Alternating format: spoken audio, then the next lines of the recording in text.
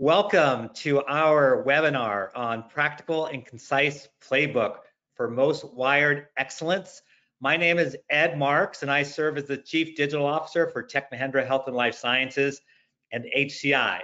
And we have an amazing webinar for you. I wish there was a webinar like this when I was a CIO, because you're going to hear from two of the top CIOs in the country talk about their most wired success. I'm going to minimize the talk that I have, so I'm just going to say welcome. We are live, and we do that for a couple reasons, but the most important reason is we want to engage with you. So Lisa and Craig are more than willing to entertain questions that you might have, so just pop them in the little question window. I'll facilitate those, but otherwise get set, because you're going to learn so much that's going to help you in your organization with Most Wired. Michelle. Awesome. Hi, everybody. I'm Michelle Patterson. I'm with CHIME. I'm Vice President of Operations and the lead on the Digital Health Most Wired program. Awesome. And so, Michelle, you're going to show us a little bit about the Most Wired program and some statistics. Yeah, absolutely. Thanks, Ed. So first off, just want to give a quick overview of who CHIME is as an organization. CHIME leads the Digital Health Most Wired survey. So CHIME is a nonprofit organization that serves CIOs and their teams around the world. We have with over 5,000 members in 55 countries, including 10 chapters around the world. So what is the Digital Health Most Wired survey? So we have acquired the survey in 2017 from the American Hospital Association with the goal to improve health and care worldwide through the optimal use of information technology. So the Digital Health Most Wired is an annual survey that we host that provider organizations of all types can complete, everything from an acute care setting to a long-term and ambulatory, everything in between. Each organization that participates receives a benchmark report, and we publish an industry trends report every year along with it. So on the next slide. So just talking a little bit about what the survey actually covers, there are 8 segments that cover every aspect of a technology used inside of the provider organizations. It's everything from supply chain to patient engagement. There are 86 questions on this year's survey that are scored. There's an additional COVID section that we added this year that just reviews some of the COVID things. We're hoping to get some really nice data and trends out of that one. Each question is scored based on the available response options and is weighted according to the level of capacity. And on the next slide. And then, so we implemented a level scoring system in 2019. So what is the certified level? The certified level allows the organizations to go in and benchmark their level of adoption and outcomes that are achieved within their organization against the industry. So each year our goal is to ensure that the industry standards continues to grow, and our levels are solely based on an organization's raw score without influence or consideration for how it compares to other participants. So over the years, we've seen some nice growth in the program. When we took it over, there were 628 surveys, and it covered about 2,500 organizations in only one other country, which was the UK. As of last year, in 2020, we had over 30,000 facilities that were represented in the survey, and over 754 surveys that were compared, along with 14 countries that we're now in. So this, on the next slide, the survey is currently open. It just opened last week during our spring forum. So the survey is officially open. PDFs are available on our website, and you can request a link for your organization. The survey will stay open until June 15th, and then our notification and benchmarks happen in August, and then our award celebration in October. That's a little wrap up of what the survey is. And I'll turn it back over to you, Ed. All right, thanks, Michelle. And so let's jump right to the panel. So Craig, we'll start with you. Can you introduce yourself? Tell us a little bit about yourself and about your organization. Yeah, thank you, Ed. First, let me thank HCI Group and also CHIME. And it's my honor to be on the stage with Lisa and you and Michelle. So I am the Chief Information and Digital Officer at SCL Health. SCL Health is a multi-state IDN based out of Colorado. I've been here for 2 years. One thing that I do find interesting is my title is Chief Information and Digital Officer, and we're talking about digital health most wired. So I think there's a nice correlation with the evolution of the CIO role. Prior to that, I was with Carolina's healthcare system, now Atrium Health, for 21 years. When you look at the most wired, at Atrium, we were 17 years in a row, earning a most wired designation, the most advanced the last few of those years. And here now at SCL Health, we're a level 9 with most wired.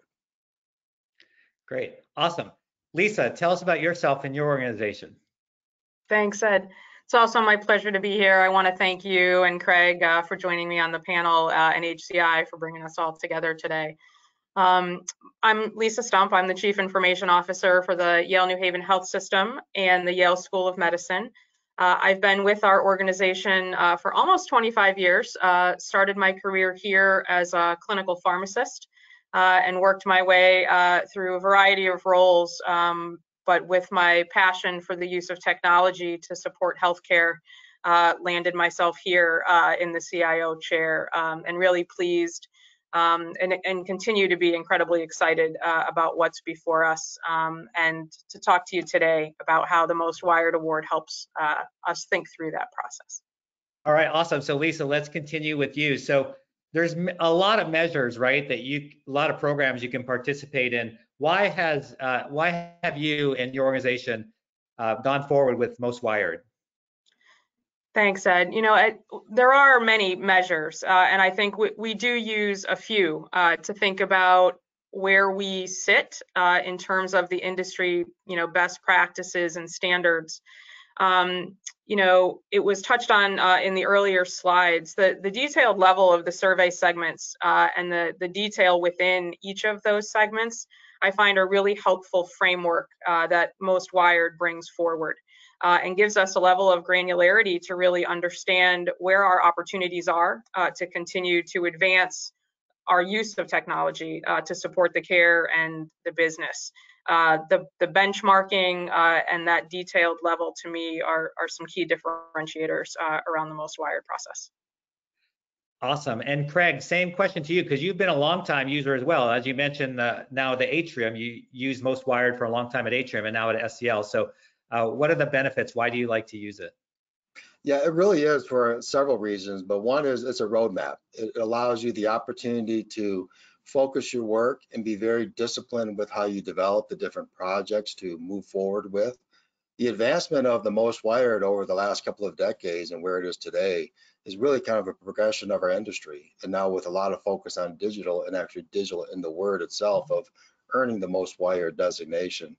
At the same time, there's other things that we do as well in terms of if you're an Epic client, you have gold stars and honor roll, you have HIMS with MRAM, and those are other things too that kind of feed off each other. So as you kind of take a look to see how the industry is evolving, how your peers and the leaders have defined how you really ought to be progressing, it allows you to be able to not only take the work that you're doing, but to apply it with the different business and clinical and get the best outcomes. And that really is part of why we do this, in order to really kind of move the bar and achieve our strategic goals. Yeah, and I like the point, Craig, that you made with how the CIO role is evolving to CDO.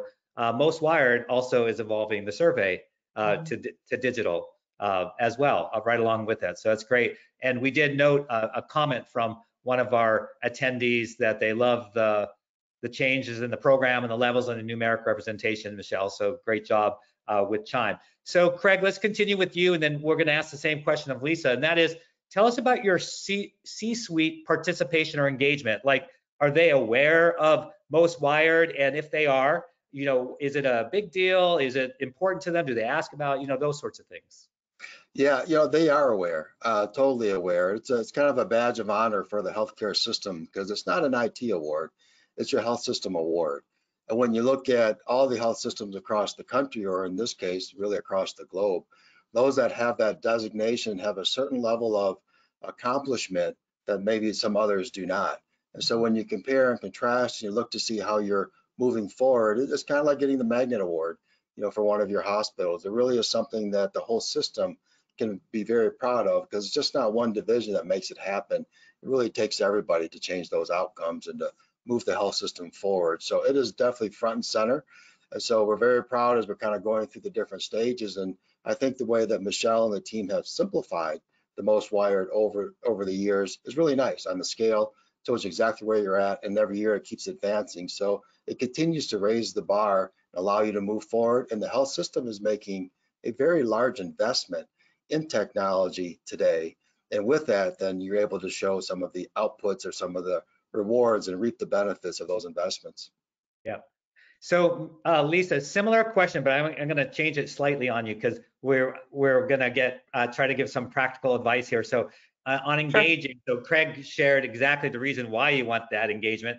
What are some ideas on how? So let's just say potentially you're a health system and doesn't have that engagement yet. So any advice on how you might get it? Yeah, I think it's a nice twist. You know, I take the opportunity when we get the award and the detail, you know, again, the granularity around each of the survey segments. And I sit with the president of our health system and I go through it and explain, one, why we can be proud of the organization that we serve, two, how we are using the investment in technology and IT against that roadmap. I think it's important for the organization to recognize that those investments are paying off and keeping us on par with the industry standards. And then I use it as well. If in any of those categories we're not at a level, you know, against our peers that we would want to be or expect to be, it helps me set the stage for the future investments that the organization is going to make. And then, you know, always tying that back, then when next year's award comes, you know, gee, remember when we invested in this technology, here's how it's helping us, you know, across these benchmarks. And that's a very meaningful way to engage. And, you know, I would say in just my most, you know, recent conversation around this, it got enough attention that, you know, even our board level, our boards of trustees, you know, have some interest. And so, you know, I think it, for CIOs on the call and other, you know, health IT leaders, it is a very good way to engage and start the dialogue around what's expected. Yeah, no, that's awesome. So great inputs from both Lisa and Craig. So we have some audience questions. So remember, we are live. You can ask questions and we'll moderate those. We'll take them. We're not afraid. We're going to take them on, whatever you have out there for us. Here's some tough ones that came in. The first one is, how does the Most Wired roadmap align to health value? So how do you make the case that this is important because you know that it leads to great clinical patient safety outcomes or what have you? That's for any of you, either of you. Yeah, I'll jump in first. So the nice thing about the Most Wired is when you're done, you actually look at the organizations at the different levels, and then they look at the financial and the clinical outcomes that are produced. And there is a correlation between those that are in the top tiers of Most Wired and what your clinical outcomes and your financial performance.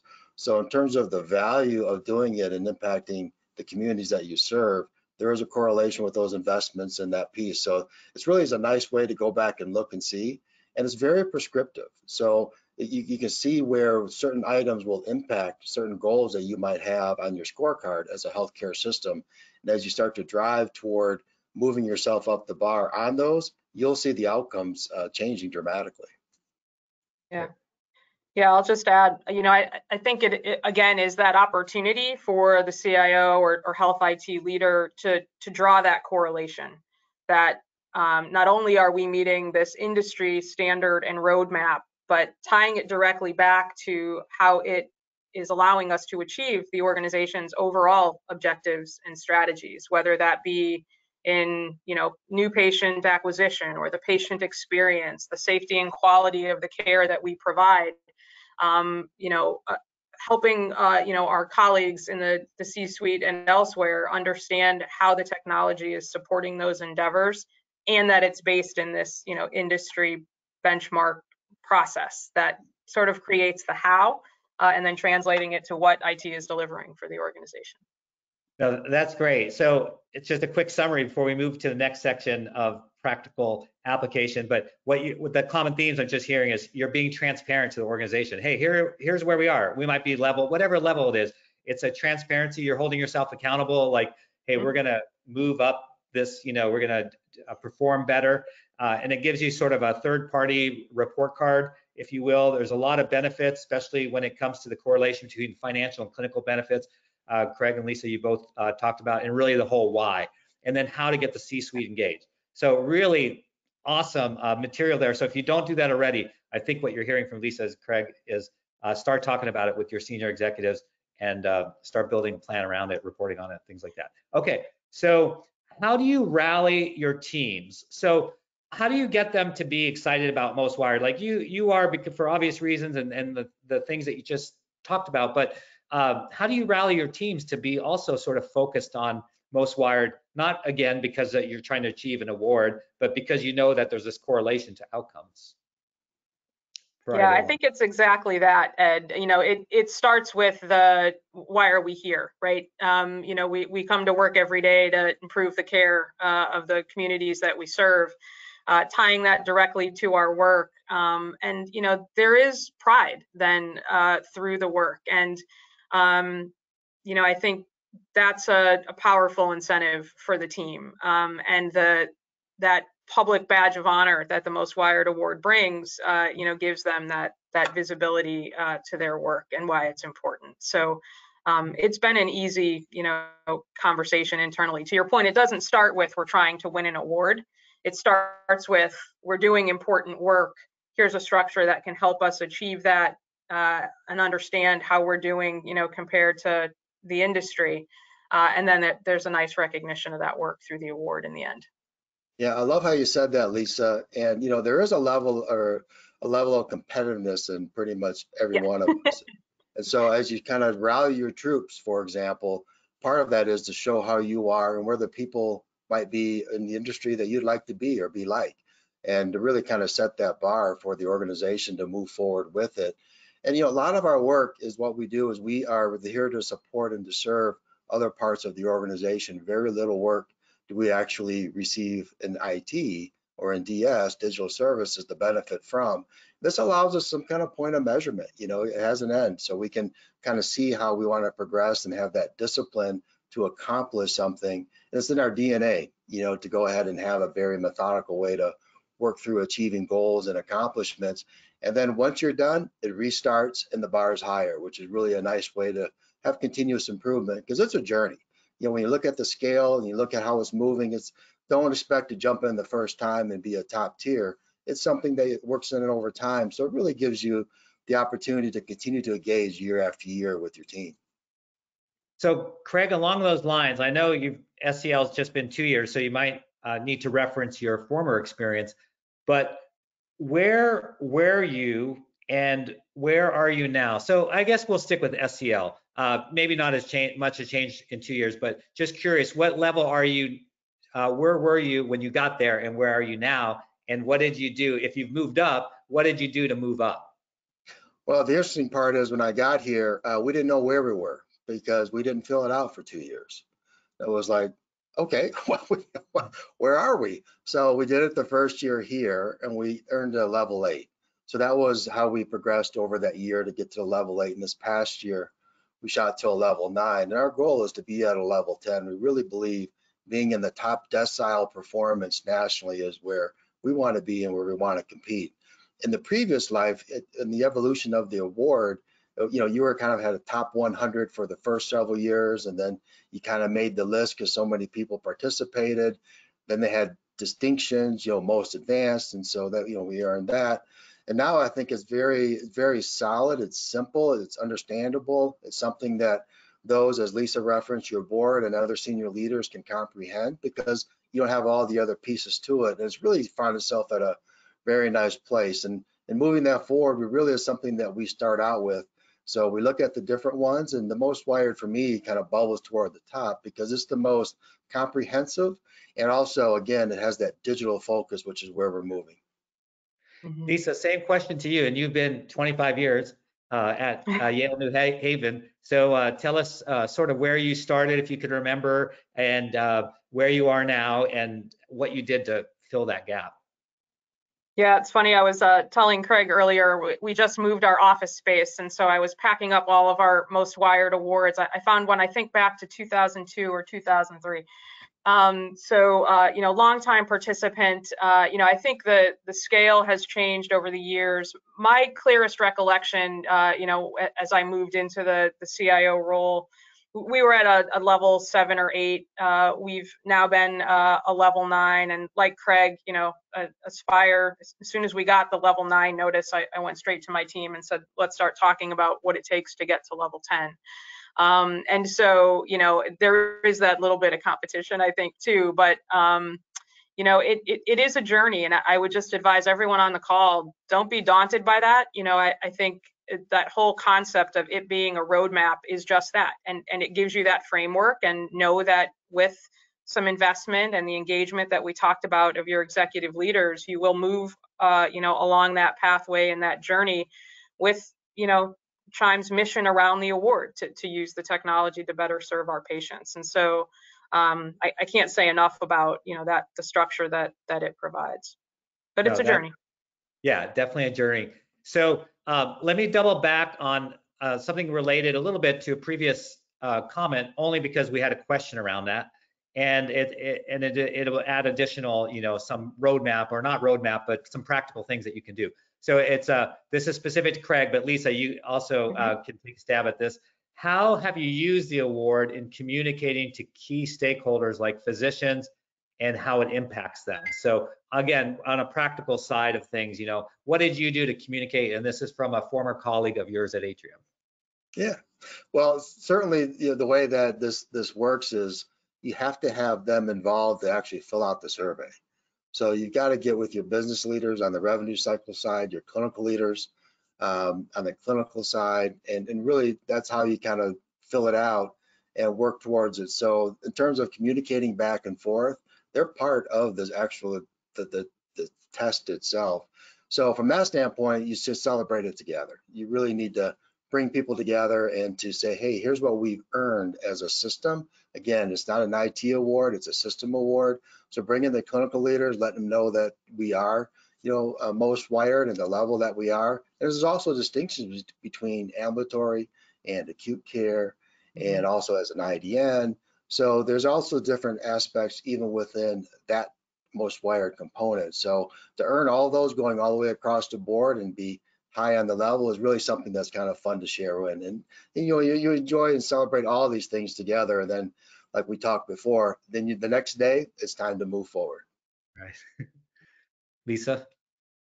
Yeah, I would just add, I think it is a great way to engage your colleagues in the conversation about what's important to them. How can your IT and digital services help them achieve their business goals? Again, tying it back to the construct that Most Wired provides is helpful, but it really is just a great opportunity to start to understand where their priorities lie and how you can, help move your organization forward together. And then to Craig's point, absolutely, it's a celebration of the organization's efforts. Yeah, and that's a whole other practical thing, is if I summarize really quick, and that is don't do it as an IT thing, but you included others in that process. They're the knowledge experts anyways to answer a lot of those questions. But yeah, then you include them. There's a lot of very positive benefits when you do that. And certainly when you win the award, or get the recognition, it is a shared experience. So we are down to about 5 minutes. We love questions, so feel free to ask. Probably have time for 1 or 2 more questions that are free-formed in there. So don't hesitate if you have questions. Very unique opportunity to talk to 2 of the leaders in the country from CIOs and what they've done with Most Wired. So Craig, Lisa, you both are now maturing organizations, or very mature organizations, and you're mature leaders. But let's just say you decided that you wanted to try to go in a rebuild mode. So realize you're level 9, 10. You're very, there's very few organizations there. The average is, somewhere in the middle. And let's just say you went to an average. So, assuming a lot of our audience, right, they're not level 9 or 10 yet. They're somewhere below that. So you went to an organization where you were level 6. What are some of the first steps that you might take to sort of get towards that maturity of a level 9, like where you are today, or a level 10? So you're a new leader in a new organization. that's not as mature? What would you do? You know, Yeah, again, I think, go ahead, Greg. go ahead, Lisa. No, please. Okay, I would say I would probably again start with that two-way dialogue, right? Using where we are and the award criteria as that gap analysis, but then very much engaging my fellow leaders in the organization around where their key priorities are, and so aligning the investments and the move forward in a way that helps the organization move itself forward, and helping folks see how investing in the technology and digital can help them do that. And you can't do it all at once. And so, it's where I do think that dialogue around aligning the priorities is important. And then that iterative process of helping them see how the investments are paying off and continuing to build on that as you go forward. Yeah, what I would add is, I love what Lisa says again, is really take a look at, do the baseline on the very first year, figure out exactly where you're at, and reach out, network, contact Lisa, contact me, contact Ed, contact anybody that's in the 8, 9, or 10, or whatever you feel the next aspiration should be, because as an industry, we would love it if everybody was a 9 and a 10, taking our technology and our digital investments and really upping the game and improving the outcomes financially and clinically for our industry. It would be great. So it's not something that you really want to compete against. It's really something we all want to promote and help each other out. So I would say, reach out to people, and when you see the organizations that are at certain levels, they will reach back and help them help you. And then at some point, I'm sure they'll be asking you to do the same favor to them in this space or some other space. Yeah, I love our family of CIOs. Everyone is so collegial, always willing to help each other out. Final question: how do you actually operationalize this in terms of doing the survey? So do you have, again, trying to be practical for others, do you have one person who's in charge of coordinating, and then how soon do you prepare? Is it, how do you do it? So Lisa, maybe start with your team. Like, how do you do it? Is there someone assigned and all that kind of stuff? Yeah, I have a point person from our project management office who's done it for years. So she's very familiar with the survey itself. She knows who her key contacts are to go out and get the information that she needs. And then a group of, my senior team and I review the responses before it goes in to be sure, we didn't miss anything or get trapped into, sometimes they fill it out the same way they did last year. And we're like, no, we made this big change that moved our score. It starts with that process and an assignment to a coordinator. That's been very helpful. Okay, Craig, what about you? Similar here as well. Having one person coordinator, they break it into digestible parts and send that out to several people for each one of them, and they accumulate it back together. We meet as a group, agree where everything is at, and then we submit. And if I can just add, on chimecentral.org, you can print the PDF, and that's really helpful to print out and to work from that within your organization. We also highlight every single change that was made from year to year, so that, as Lisa said, you don't get caught in the, what changed and what's different and the progress that you've made as well. So as we wrap up, Craig, Lisa, I'll end with both of you. Anything else? Open forum here. Any other piece of advice that you might give to others that may not be at your level today in terms of level 9 or 10? Yeah, I would just say if. Go ahead. Oh, you gave me last time. Go ahead. Well, the only thing I would say is if you haven't done it, please do it. Figure out where you're at, and then if you have done it, and in this case you would have, reach out to people to help you out and to help you organize and help you kind of move it forward, because we all want us, again, as an industry, to raise our game. Lisa? Yeah, I was just going to say, if we keep the patient as our true north, this provides a roadmap to keep us moving forward in the right direction. So encourage folks to take a look and use it if you haven't. Awesome. Thank you so much, Craig and Lisa, for sharing your wisdom with everyone. It's been fantastic. We got some other feedback from some participants. So thank you. Michelle, I wanted to let you finish. How do people get most wired information and participate? Yeah, absolutely. You can go to ChimeCentral.org. There's a Digital Health Most Wired tab. You can click on that and it gives you all the information starting with the PDF. And then mostwired@chimecentral.org is the email, and we can send you a link to get into the survey. Awesome. Again, thank you, everyone. Thank you for our audience for joining us, and have a great weekend. See you all. All right. Thank you. Bye-bye. Thanks, everyone. Bye.